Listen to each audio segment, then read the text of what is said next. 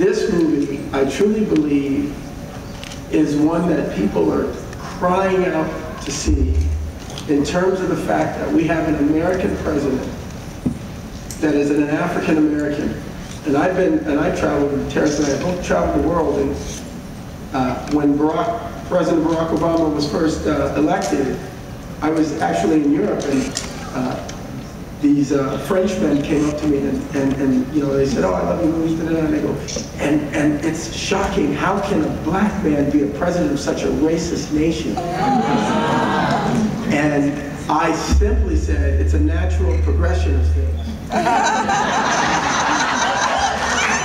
It's a natural progression of things, because if you understood the African American male, you knew it was just a matter of time.